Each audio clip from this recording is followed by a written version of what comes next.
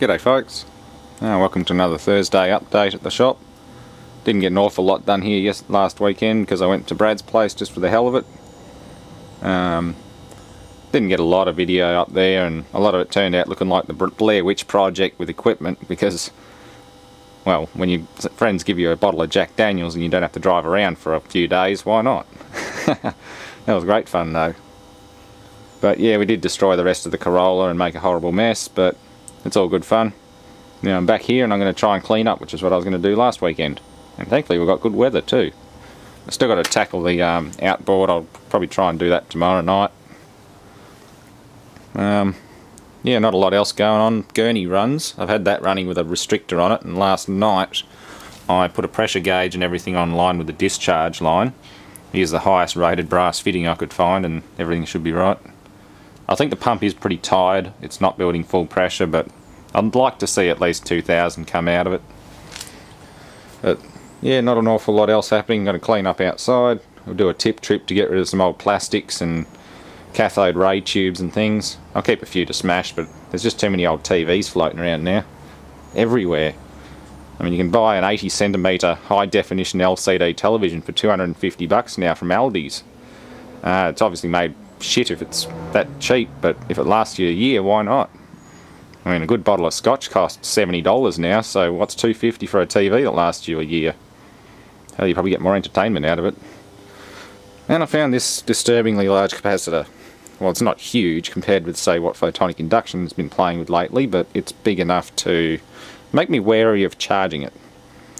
It's a Sprague chlorinol capacitor, hence the chlorine in the name. It is obviously filled with polychlorinated biphenyl, or PCB. It's a paper film capacitor, like paper and aluminum. 24,500 volts DC. That's a lot of juice. Doesn't say microfarad rating. There's a part there, P158308, made in USA. It looks like 126D and 7429 underneath it, just roughly marked onto it. It's not erasing if I polish over it, so I just want to polish this up. All the paint's oxidized, and the main thing to check with these is that they're not leaking. And I've gone over every inch of the seams and the seals, and everything is fine. There's another dozen or so small brick capacitors in the same bin. Well, they actually came in with a load of batteries, even though they're not classed as a battery. They came in with a load of batteries and things, particularly telephone exchange batteries and stuff like that. And the other ones are leaking around the terminals in quite a few cases, and they're only rated to 600 volts DC, 24 microfarads, so they're a pretty piss weak cap anyway. So I just sort of educated the scrap guys on what they are and what's inside them, and they're going to put some gloves on and carefully place them inside a sealed plastic container for disposal. I'll dig up my contacts book and see if the hazmat company I usually use will take them. I'll go down there and pick them up. They only do minimum lots, but I suppose if you present them with a whole heap of these, they'll take them for free. Well, minimum charge anyway. They usually charge you shipping and then take them off because it's an EPA thing. I'm pretty sure the EPA subsidises them for hazmat disposal. Same with things like mercury vapor lamps, even bulk quantities of LCD panels which have a mercury vapor lamp inside them. They'll take those. Old paints, lead-based paint, pesticides, that sort of stuff. It's just your basic hazmat disposal facility. So yeah, we'll play with this one when I learn more about it. Most importantly, I need to make up a high voltage DC supply. So I need some really big high voltage rectifiers. Even charging it with 2,000 volts would be fine just to get a nice bang out of it. I think that's all Photonic was doing with his.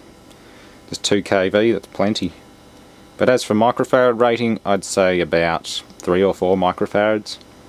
Considering a microwave capacitor is only 2 kV, about that big, that's only rated to like half a microfarad to 1.5 in the biggest cases I think I've seen.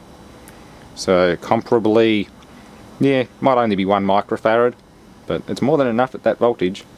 Like, it would blow your arms off and throw you across the room. It would really do a number on you.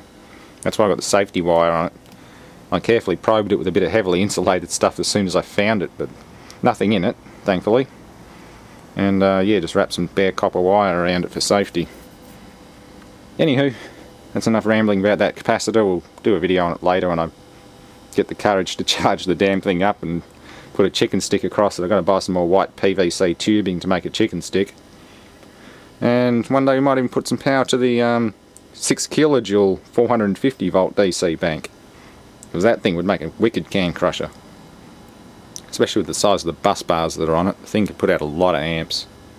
Even this, charge this cap up and stick a can or something inside a magnetic coil and see what it does. See Photonic Induction's channel, he's had a lot of fun lately with one of these, vaporising potatoes and other bits and pieces. Anywho, thanks for watching.